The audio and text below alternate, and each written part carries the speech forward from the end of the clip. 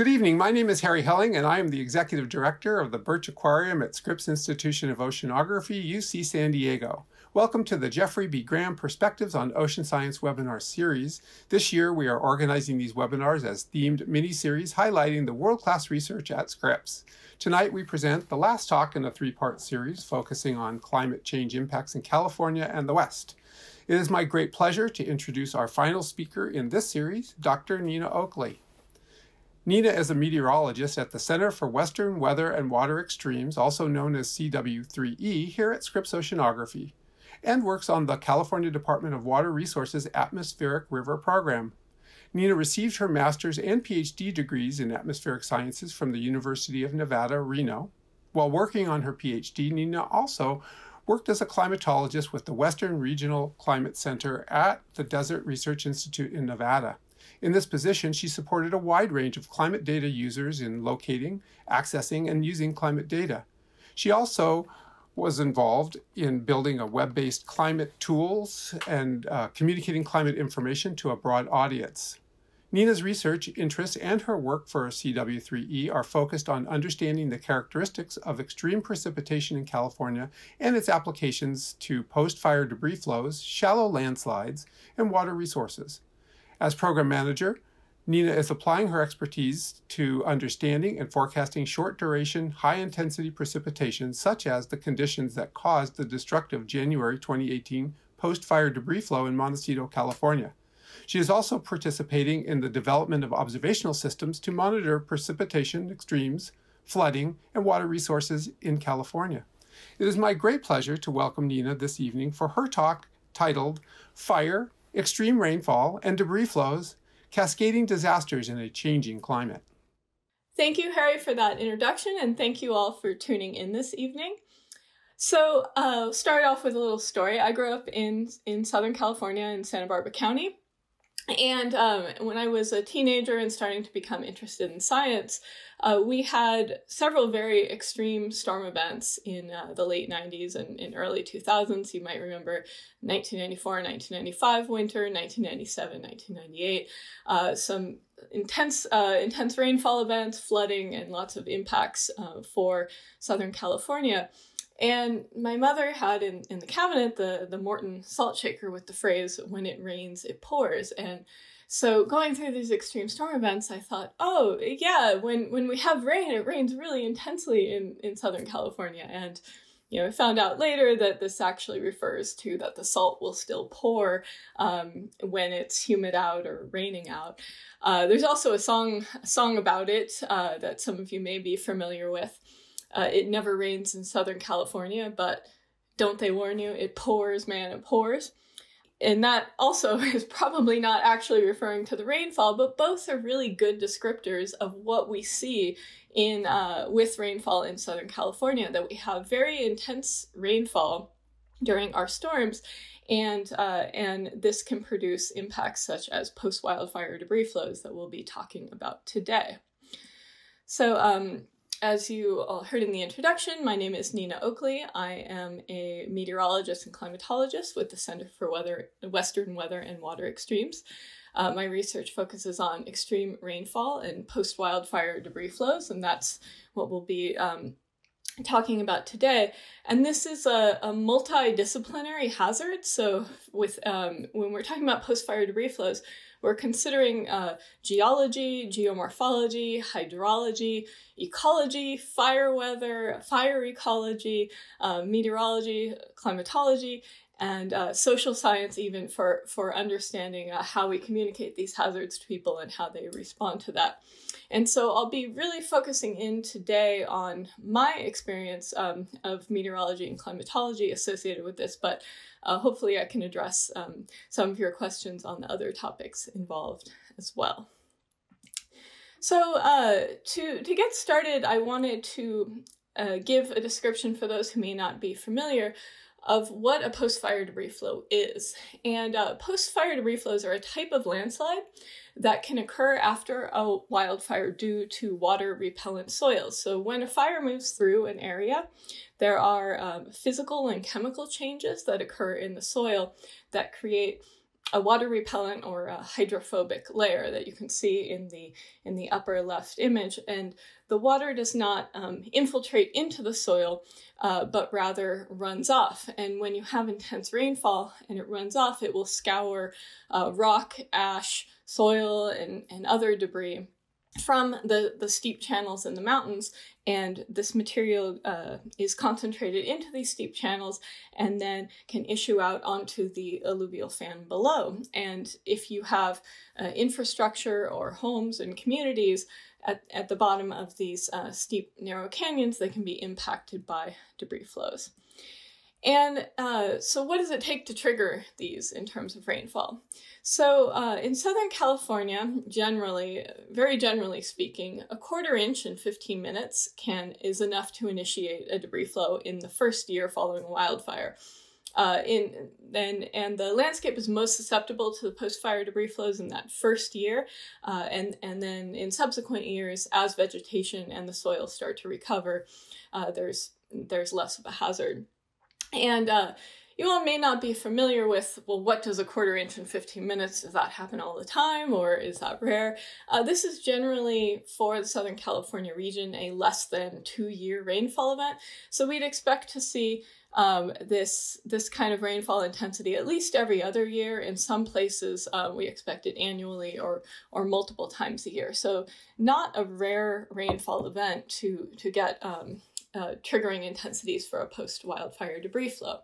And this triggering intensity I mentioned here, this is just to initiate any type of debris flow. So they can range from being very small and minor to catastrophic, as we saw in the January 2018 debris flows in Montecito. So, and we'll talk a little bit later about what does it take to produce a catastrophic debris flow. And but what to remember as we go through this presentation is that this short duration, high intensity rainfall is key. We're really focused on this 15-minute window for precipitation intensity. So I'd also like to describe how a post-fire debris flow is different from a shallow landslide, make sure we're all on the same page with the process that we're talking about. So in the image on the left, we're looking at shallow landslides. You may have seen these driving around in Southern California. This picture, I think specifically, is from Northern California. But what I'd like you to note in that picture is you can see the actual release point where this shallow landslide began. And the likelihood of these is related to antecedent rainfall, so how much rain fell in the year to date, and also storm total. We tend to see these with high storm total rainfall. So we need conditions that are going to really saturate the soil and to have these shallow landslides. So you can think just generally shallow landslides typically associated with a lot of rain and a very wet year. In contrast, on the right-hand side, we're looking at the source region for a post-wildfire debris flow, and this is from looking at the Montecito event. And so, in this picture, I'm standing up on Camino Cielo, so at the crest of the San Ynez Mountains, looking downhill with Montecito and Santa Barbara and the ocean in kind of in the background of the image there. And you'll note here you don't see a specific point source like you do with the shallow landslide, but rather that material has been scoured from these channels and then moved down the canyons here. So so you have more contribution from various areas of the channels in the mountainside rather than releasing from a specific point. And for the post-fire debris flows, the intensity, as we said in the previous slide, is the most important. The likelihood of having a post-fire debris flow is not related to how much rain you've had so far to date or the storm total rainfall, but is really about this intensity. So hopefully we can differentiate between the two, and today we're talking about the conditions on the right-hand side. There's a long history of destructive post-wildfire debris flows in Southern California. In the top row, these are two that took place in the San Gabriel Mountains with many fatalities. And prior to the Montecito event, our last major fatality event was in the San Bernardino Mountains on the Old and Grand Prix burn areas on Christmas Day of 2003, with 16 fatalities in that event. In the center, just to show an example of other places, no fatalities in this event, but in the Santa Monica Mountains, Camarillo Springs experienced a damaging debris flow in 2014. And then most recently, the tragedy in the post-fire debris flow in Montecito with 23 fatalities. So you might be asking, well, why is Southern California so prone to post-wildfire debris flows?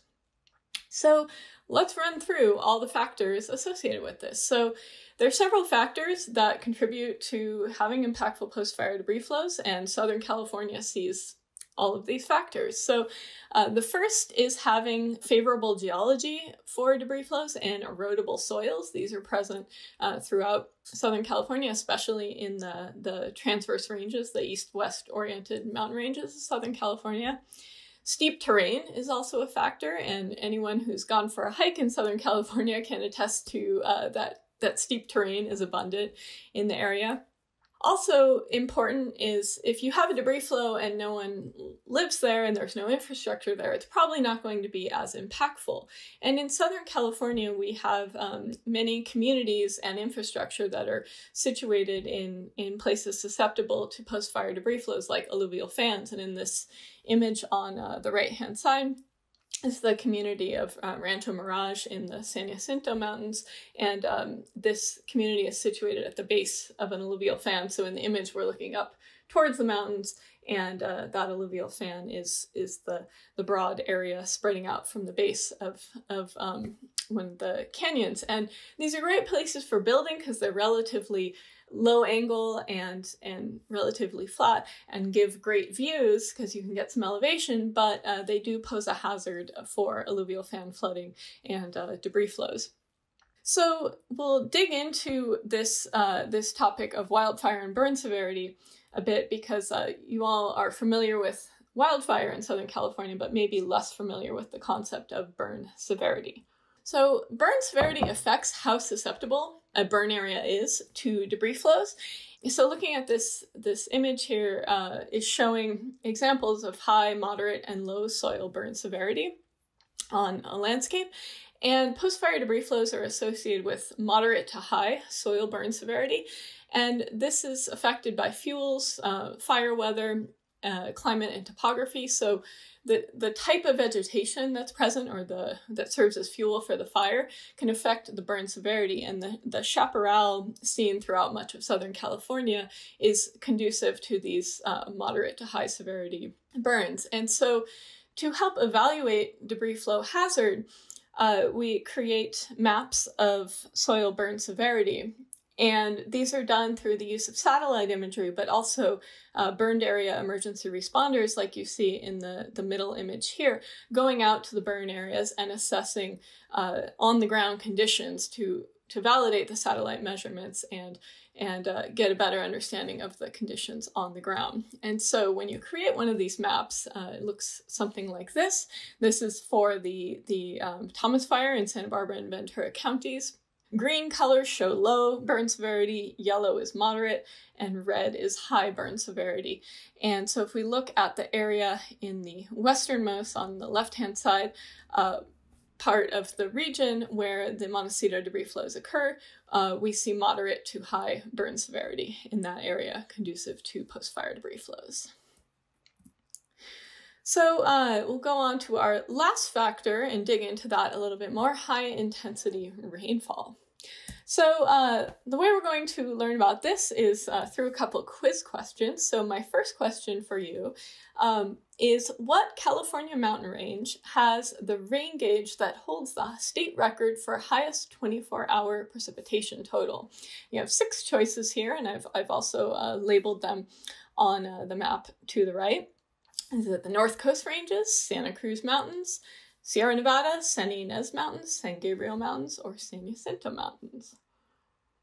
And hopefully you all picked E, San Gabriel Mountains. And this, in 1943, at a location called Hoagie's Camp in the San Gabriel Mountains, nearly 26 inches were recorded in 24 hours. And this may be a little bit counterintuitive if you're familiar with California climate, because Northern California on average is wetter than Southern California, sees more storms and higher annual rainfall totals. But we have some of the more extreme rainfall events in Southern California. So back to the beginning, when it rains, it pours in Southern California. So adding on to this, because we're interested in not that 24-hour total, but really these hourly to sub-hourly rainfall durations for post-fire debris flows, your next question is, what area of California has the record for highest 1-hour rainfall? So is it Northern California, Central California, or Southern California?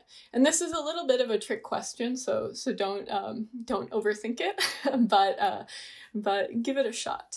We'll see how you do. All right, so the answer is we don't have an official record. It's really challenging to assess the highest 1-hour rainfall record. And this is due to the networks that we use to measure sub-daily rainfall not having all the data in one common format in one place, and having a lot of issues with quality control of the shorter duration data, especially with the extremes. But unofficially, looking through records that are available and information other climatologists have out there, 4.7 inches at Mount Palomar in 1992 during a thunderstorm event from a record with the National Weather Service in San Diego. And there's also, if you look back into historical records, there is an account of 11.5 inches in 80 minutes in Campo in eastern San Diego County in 1891, but that also can't be verified.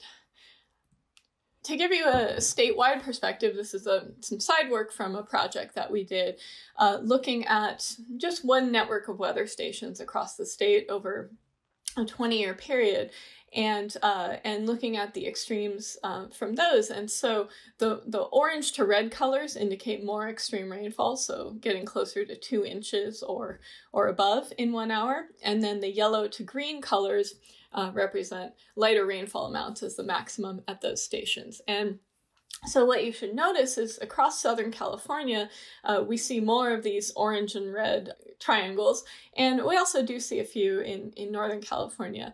And a lot of these, especially in Southeastern California, are associated with warm season thunderstorms, monsoon decaying tropical systems. But we do see some extremes in Southern California from the cool season. Here's one in Santa Barbara County. Nearly 2 inches on December 12th, 2014, and also some extremes up here in Northern California as well. So moving on to talking about what we need to produce post-fire debris flows, you don't need a major storm to have destructive post-fire debris flows, and I'm going to express this to you in using the January 2018 Montecito debris flow as an example. So for this event, the 2-day rainfall total was generally across the region 2 to 5 inches. And so this is an event, a 1-year recurrence interval event, or event we'd expect to see at least one storm of that magnitude each year, hopefully a few of them. And so generally, if we got a storm of that magnitude, it would be beneficial for water resources, for ecosystems, etc. And the storm associated with that Montecito debris flow was a weak atmospheric river storm. So it wasn't a major atmospheric river. It was a weak atmospheric river, moderate storm total. However, when we look at the 15-minute rainfall associated with that storm, it was quite extreme. So let's take a look at that. So starting in the image on the right-hand side, this is showing 2-day precipitation total for the storm. And so we see that 2 to 5 inches, with the red colors being up to 5 inches across the region. And then when we look at the figure on the left, this is showing 15-minute rainfall over the 2-day period of that storm. And so generally, we have fairly light to moderate rainfall. And then this peak of 15-minute rainfall that is quite extreme at the time of the debris flow. So the total rainfall at this particular gauge, which is marked by the green star on the map, total rainfall was about just over 3 inches. But we had this peak 15-minute intensity of about 3/4 of an inch in 15 minutes. So about a quarter of the storm rainfall total over 2 days fell in only 15 minutes. And across the region, when we looked into various gauges and the intensities they experienced, the 15-minute rainfall was about a 50 to 200 plus year event. And it was also 3 to 4 times that USGS threshold for initiating debris flows. Remember the 1/4 inch in 15 minutes? So now we're getting 3/4 inch here at this gauge in 15 minutes. So very extreme at the 15-minute, not extreme over that 2-day rainfall total. So not a major storm. The take-home point here is post-fire debris flows can occur in otherwise minor or beneficial storms if they have this high intensity rainfall. So also in a major storm, you can get a post-fire debris flow provided you have the high intensity rainfall, but you can have high storm totals without the intensities and not produce post-fire debris flows. So this intense rainfall is very important to consider when with concerns of debris flow hazards. So let's take a look at what one of these bands of high intensity rainfall that produces this extreme 15-minute looks like. So to orient you, we're looking at Santa Barbara, Ventura County here with Los Angeles in the lower right. And this is the Thomas Fire burn area outlined in red. The area in the western part of the burn area is where we saw the post-fire debris flows. And you'll see a band. We're looking at radar imagery. Reds indicate more intense rainfall. And so keep an eye on these bands as they move eastward here. So I'll go ahead and play this. And you'll see this band start to move to the northeast and move over the burn area and dissipate as it moves to the east there. And so that band moving across that burn area was what produced that 15-minute burst of high intensity rainfall. And these bands are not rare in Southern California. We've recently have been working on a study with this, and we see generally at least a few a year. It's going to depend on how many storms move through the area. They vary in their intensity and their speed. So not everyone will produce a catastrophic debris flow, but these types of bands are associated with high intensity rainfall in the cool season in Southern California. So now we've talked about each of the factors and how they play into post-fire debris flow, let's look at how they change in a warming climate. The geology of Southern California and the erodibility of the soils not really going to change in our 20 to 40 year planning horizon, so we'll scratch that one, don't need to talk about that more. Steepness of the terrain, also not going to change, but let's look a little bit more into changes in people and infrastructure that may be impacted. So talk about the wildland-urban interface. So this is where communities meet the wildlands that can be susceptible to wildfires and to post-fire debris flows. So I've got a picture as an example in the lower right here. You can see the edge of a neighborhood here right up against oak woodlands and some grasslands here. So this is an example of wildland-urban interface. And we've seen, shown in the image on the left, a change in the wildland-urban interface since 1990, and the red colors represent areas where the wildland-urban interface has expanded since 1990. And so in Southern California, you see quite a few examples of where this has expanded, also in the Sierra foothills and in Northern California. And so this means there are more people and infrastructure that can be impacted by wildfires and post-fire debris flows. And an expansion of the wildland-urban interface can also contribute to increased wildfire risk. You have more people in the WUI doing activities that give more opportunity for ignitions. It's difficult to fight fires in these areas.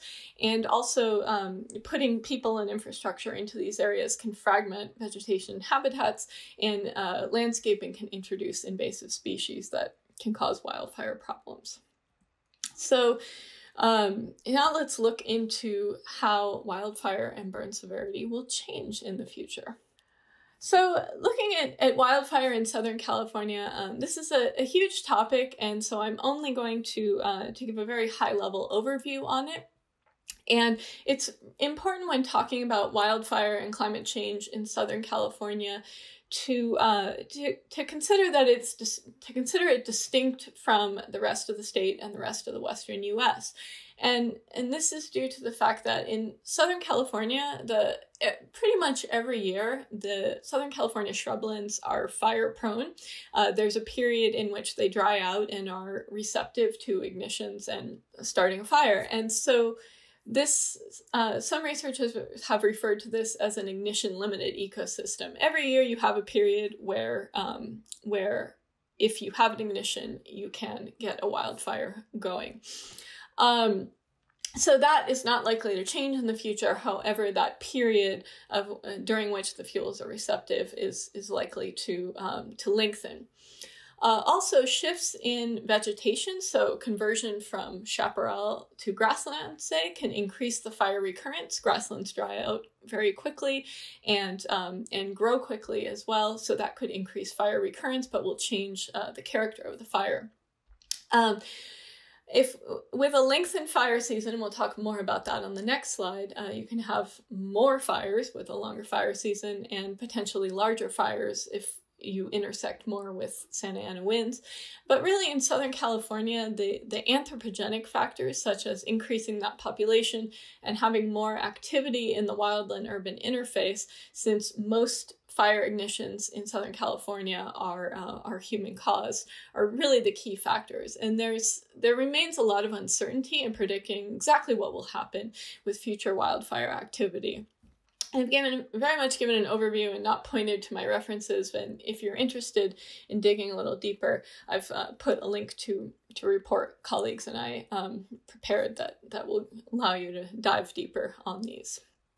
So let's talk about changes in the length of the fire season. So looking at the image on the left, to orient you, the pink panel in the background is showing the historic period of the fire season, and I'm saying historic because we've already started to see the shift. So the orange line is showing when we expect fuels to have maximum flammability, be most receptive to ignitions, and that's peaking in our main fire season. And then we see that the offshore wind season, the Santa Ana wind season, kind of at the end of that fire window. And then our precipitation starting to kick in the fall with the green shown by the green line, and then rising through February. Now, in a future climate, what we expect to see is a delayed onset of precipitation. So if we look at that green line, you see now it's ramping up more in November and into December, and that is extending that fire season and broadening that curve of flammability of the fuels and when they're receptive to ignitions. And now when we extend that fire season, we also move fire season into the onset of the Santa Ana winds. And so you have not only a chance for more fires with an extended fire season, but more overlap with the Santa Ana winds, which could increase the risk of large fires. As the winds can drive large, rapid fire spread. And so relating this back to post-fire debris flows, not only might you have more areas to consider if you have more fires, but it gives a much shorter window between the fire and the onset of rains for emergency managers and property owners, etc., to prepare for post-fire hazards. So with burn severity, we don't really have a clear trend for Southern California. So this image is showing one measurement of burn severity looking at a historic period, 1984 to 2012, as compared to a mid-century projection, 2040 to 2069. And the changes that we see here are, you see in Southern California, there are a few of the pixels that show becoming slightly more severe, a few of the pixels show slightly less severe, and some show no change. So Predicting future burn severity is a challenging thing to do. It depends on ecological factors, land management factors, in addition to weather and climate factors. So hard to say exactly which direction that will go and have a clear signal on that. So we're down to our last factor, high intensity rainfall. How will this change in a warming climate? So in Southern California, as you probably knew or expected, rainfall is projected to intensify in a warming climate. And we don't see a clear trend in Southern California getting wetter or drier, possibly staying about the same. But what climate models do show, even though we don't see a change in precipitation totals, on average, what we do see is an increase in the number of dry days. So if we have about the same amount of rainfall, but we increase the number of dry days, that means we have more intense precipitation on the days that it does rain. And this is associated with what we call the Clausius-Clapeyron relation, which describes how as temperature increases, an air mass can contain more water vapor. And this rate of increase is about for 1 degree Fahrenheit increase, about 4% more water vapor that can be contained in the atmosphere. And so when you have more water vapor in the atmosphere, there's more water vapor available to fall out as rain. So this is thinking about things from the storm total or daily total or annual total perspective, but it's a little bit different when we go down to that sub-daily rainfall that we're interested in for post-fire debris flows. I'm presenting you with a very complicated schematic on the right, so don't worry too much about interpreting that. The point is that it's complicated. That is what I'm trying to show here, and if you'd really like to stare at it and dig in and understand it, I've got the reference for you. Haley Feller and colleagues did a nice review of literature on sub-daily rainfall intensification. So when we're talking about sub-daily rainfall like that may drive post-fire debris flows, research has found that it may intensify more than the Clausius-Clapeyron relation suggests. And this is due to atmospheric and cloud processes, and there's quite a few factors to consider in this. And most of the research to date has been done on warm season processes, so think major thunderstorms. We have less work on cool season processes that are similar to what we're concerned about for post-fire debris flows in California. And there are some emerging results that consider California, but they don't exactly focus on Southern California and on the type of storms that we're interested in particular. So we do need more research to understand how sub-daily rainfall is intensifying in the California cool season. So I want to go back to before we wrap up, some of the main principles we talked about earlier in the talk and check your understanding. So true or false? It is very unlikely that post-fire debris flows or flash floods on recent burn scars will occur in a drought year. So true or false? I'll give you a moment to consider. Hopefully you all know the answer quickly and effectively here. So the answer is false. All it takes is one high intensity event. So even if we only get one storm for the season, if it has high intensity rainfall and it impacts a burn scar, you can get a post-fire debris flow. And in fact, during the Montecito debris flow, there was moderate drought shown by this tan color in the impacted areas. So yes, we can have flash flooding, even not on burn scars, but flash flooding and debris flows can most definitely happen in a drought year. So gotta stay focused. All right, another quiz question. You have a recent fire with high burn severity in steep terrain with homes on the alluvial fan below. Which best describes what you need to trigger a post-fire debris flow in this area? So take a moment to pick your answer. And hopefully you all chose B, that 15-minute burst of high-intensity rainfall. So with C, if your major storm lasting several days had high-intensity rainfall in it, yes, you could trigger a debris flow. Or in your very wet winter season, if you had some high-intensity rainfall, could trigger a debris flow. But best answer here is B. All right, so we've talked about that we have a post-fire debris flow issue in Southern California.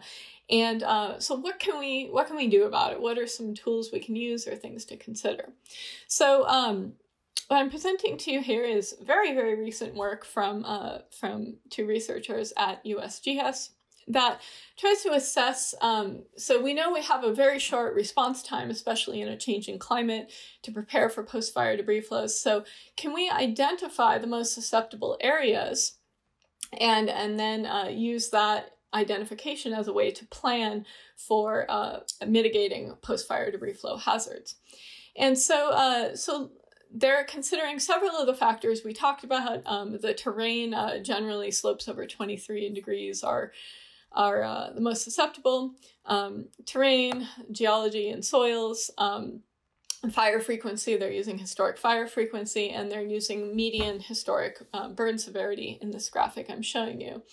And this is looking at the probability of major debris flows. And so they're defining major debris flows as debris flows capable of damaging 40 or more structures. And so for that, they're using rainfall 3 times over that 15-minute threshold. So at least, so thresholds are going to vary slightly across Southern California, but we're looking at rainfall 3 times over the triggering threshold. So in the most susceptible areas, in the San Gabriel and parts of the San Ynez into the Topa San Rafael here, there's about a 2 to 4% chance of major debris flows in any given year in these most susceptible areas. And then region-wide, the researchers found that about every 10 to 13 years, you're likely to have a major debris flow somewhere in Southern California.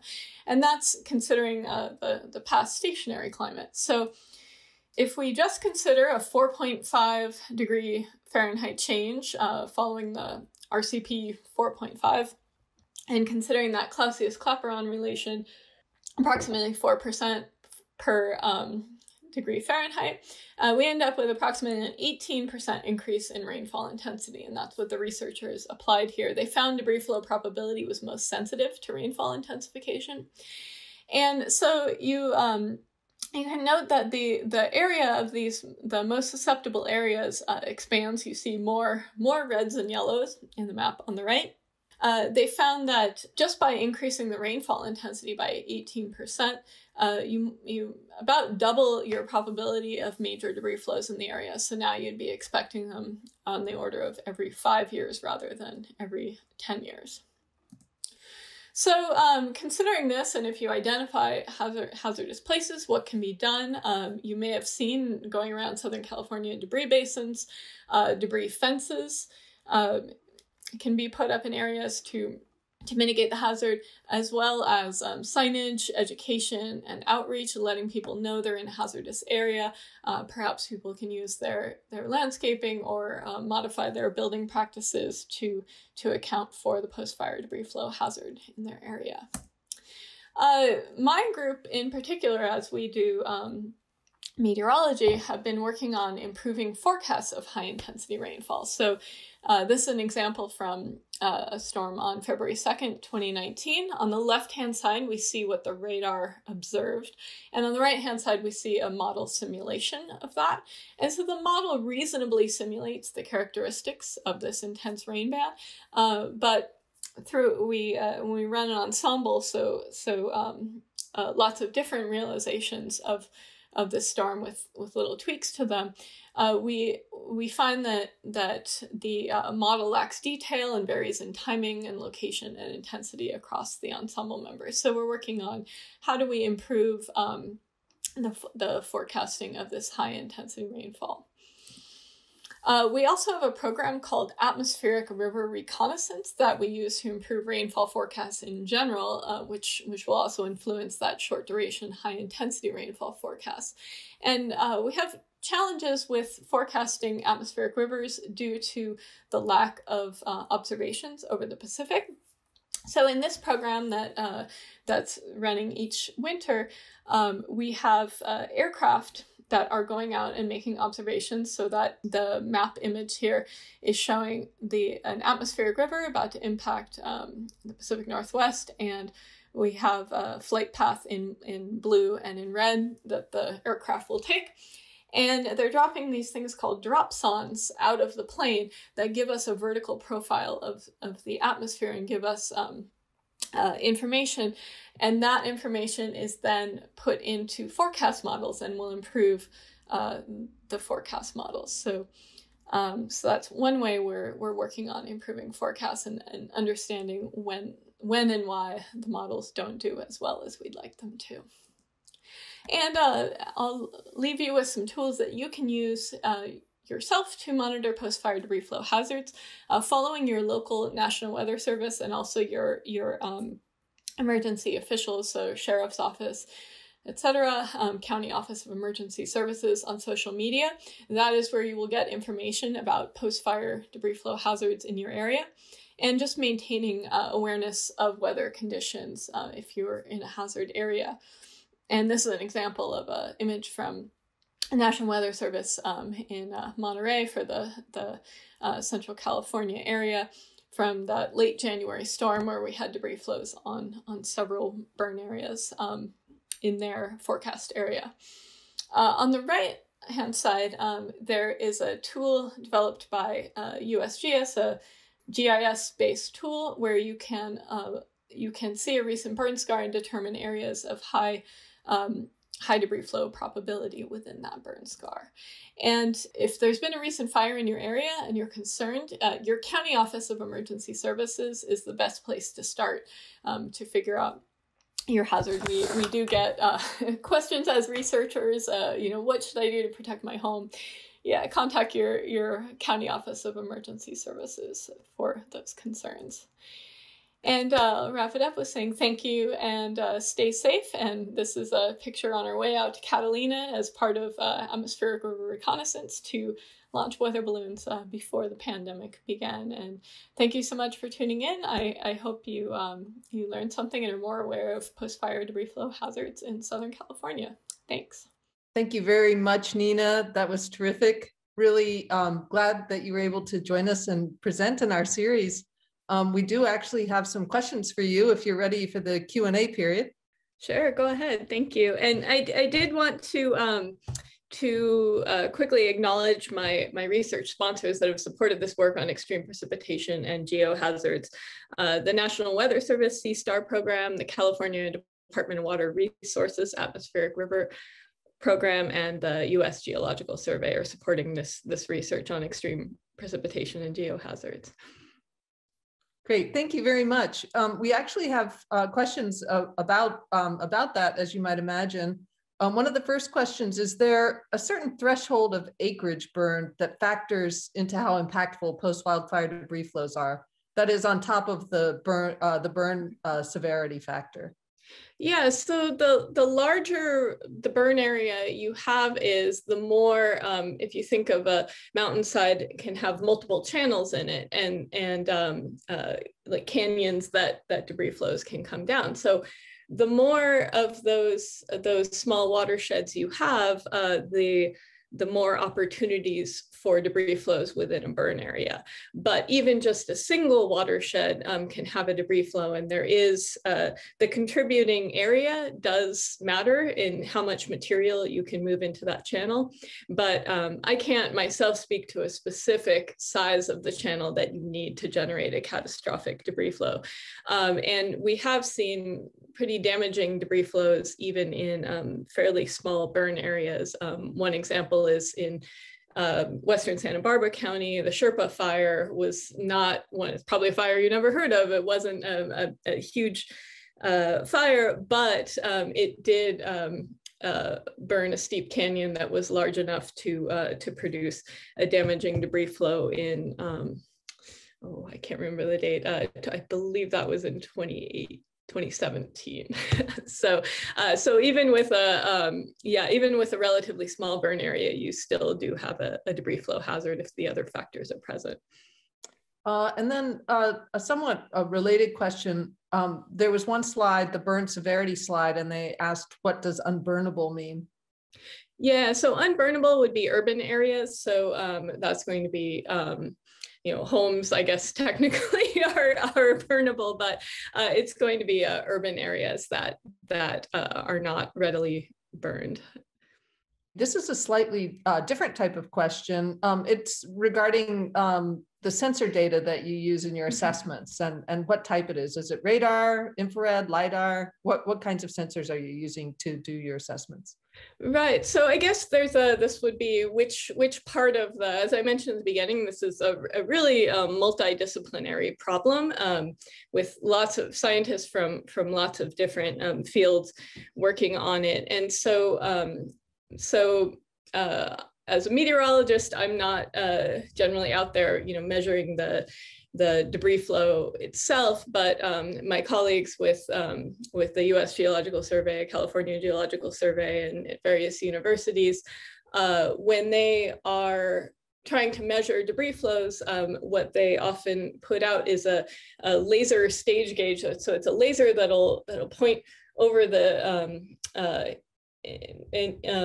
across the channel and sense movement of a debris flow down a slope, and they'll have that paired with a rain gauge. And so it's really important to get the exact timing of a debris flow and be able to relate it to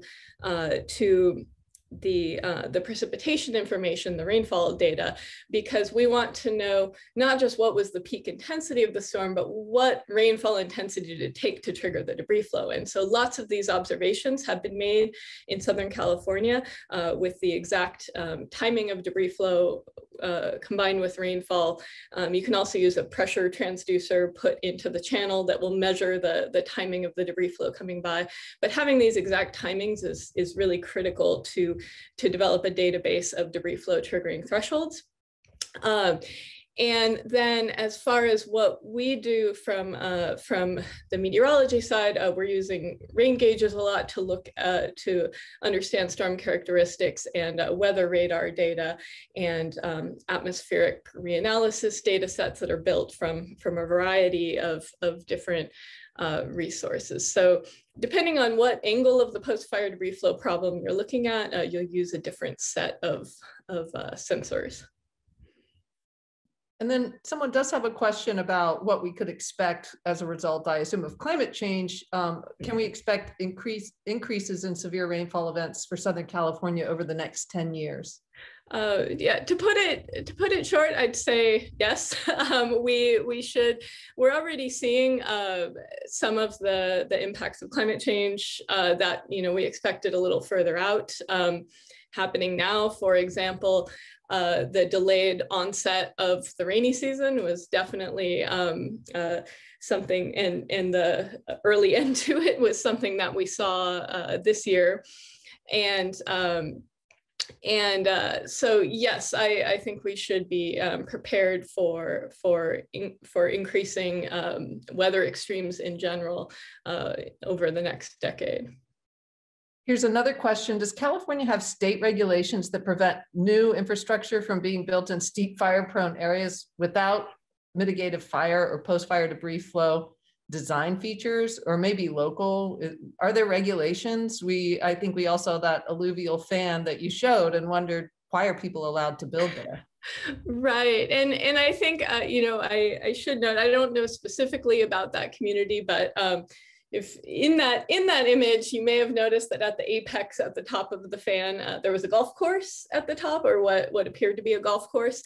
And that may indeed be a mitigation strategy of having something like a park or a golf course that is not going to damage life or property if it were to be flooded. Sometimes, that's used as a mitigation strategy or a debris basin. And so that may be something in that particular example. As far as specific regulations, unfortunately, I don't have a great answer for you as a research scientist.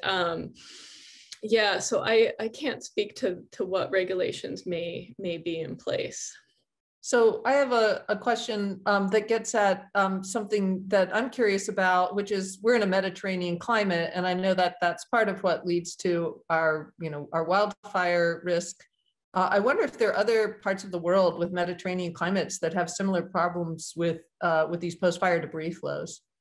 Right. So even in the Western U.S., we do see post-fire debris flows basically throughout the Western U.S. in places where we have complex terrain. So these are a major issue in the Southwest, especially they will have their fire season in June is maybe I think the max of their fire season in Arizona, New Mexico, and then immediately or during that season you start to have the onset of the monsoon and very intense thunderstorms associated with the North American monsoon, and so they have a very short window sometimes after wildfires to get it and put in mitigation strategies or research observations. And this is also an issue into Northern California and Pacific Northwest, and even in the Great Basin. So we do see these in other places. We just see them more frequently in Southern California, and we have fewer observations. And they're tending to happen in other places that aren't in other places of the Western U.S. that aren't as populated. And yes, we do see them in other places with steep terrain and wildfire in other parts of the world. So I think that's about it for the questions, Nina. I want to thank you again for making the time to talk to us about this really interesting phenomena, one that I think we've all heard about, but we know a tremendous amount more now. Thank you very much for all of the information you provided. And I hope to see all of you who have attended this speaker series join us starting May 10th for the next three-part talk series when we'll be looking at climate stakeholders and how Scripps informs a wide variety of those stakeholders with respect to climate change impacts in California and the West. I hope everyone has a lovely evening, and thank you, everyone. Good night.